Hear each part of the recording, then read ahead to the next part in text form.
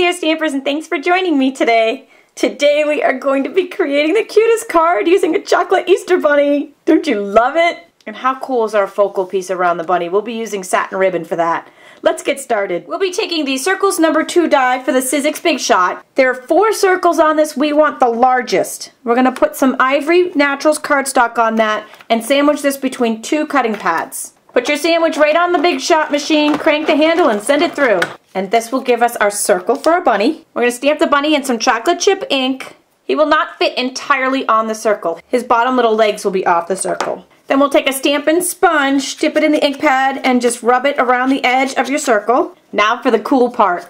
We're going to take some sticky strip and very carefully go around the edge.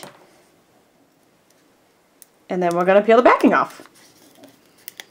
Then we're going to take a 16-inch strip of the pink satin ribbon that Stampin' Up! Has in the Occasions mini catalog. And you're just going to start it here.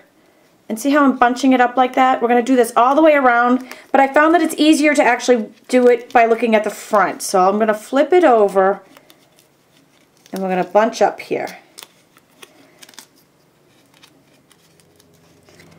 As you get to the end with this last piece, you're going to take just one more little piece of sticky strip, just about an inch here. Stick it over the very first section that you started on so we can match up the end with the beginning. And voila, there's our bunny. Now we'll put him aside as we do the rest of the card. The card base is going to be chocolate chip, and we'll be using the wood grain background stamp.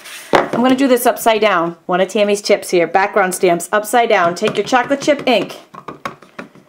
Ink it up. You don't need the whole thing. We're only going to do the outside edge. So just flip this over and rub it right onto your background stamp. Gives you a really nice crisp image there. I'm taking some Sending Love designer paper and some Pretty in Pink. Use a little snail to attach the two together. This is chocolate chip taffeta ribbon. A little bit of snail on that and wrap it right around the section that we just did. On our original we used the pink Sending Love brads, and that's what we'll be doing for our club project, but my shipment of those hasn't come in yet, so we'll be using chocolate chip on the sample just to show you how it's done.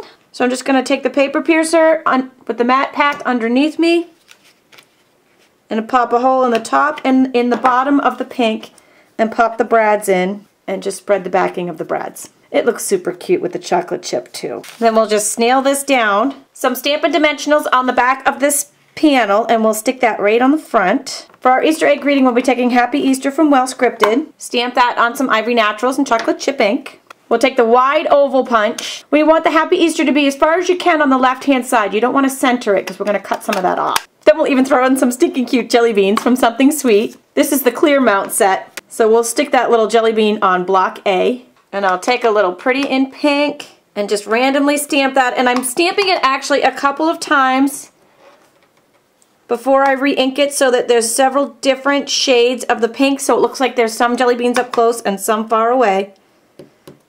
Just around the bottom edge. Isn't that stinking cute?